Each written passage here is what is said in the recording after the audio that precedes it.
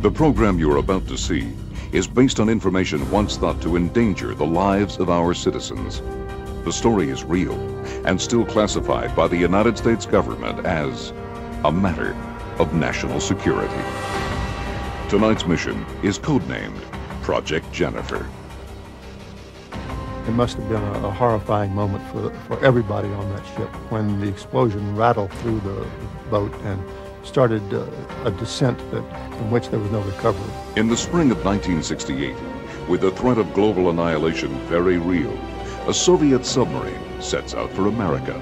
We were doing everything we could at that time to ascertain the other person's capability, the other side's capability. Bristling with ballistic missiles, the K-129 suffers a still unexplained accident, which sends it to the bottom of the Pacific, with all hands lost.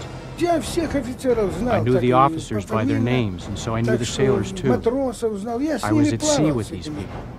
And America embarks on the biggest and most secretive project since the creation of the atomic bomb in World War II, would partner the Navy, the CIA, and billionaire industrialist Howard Hughes. He held in his hands so many of the levers of power.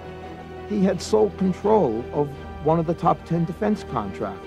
Cloaked in total secrecy, Hughes builds a colossal ship with a giant claw that could reach down 3 miles and pluck the prize submarine from the ocean floor. It was the prize of all time, and from an intelligence standpoint. The Soviet missiles themselves, they could recover the ship's internal guidance system, throw in the code books and the interesting radio scramblers and the code machines, and you have what makes up probably one of the most remarkable and intriguing packages to an intelligent person. There was a cover story developed to cover any sightings of the ship, and that cover story stood up. But the cover gets blown when burglars steal several secret memos, and Hughes himself slips into madness. Everyone is terrified of what's in those stolen Howard Hughes documents. And everybody was afraid that this might really and truly trigger a war. And the top secret contents of the K-129 remain classified to this day. What was captured from the doomed submarine?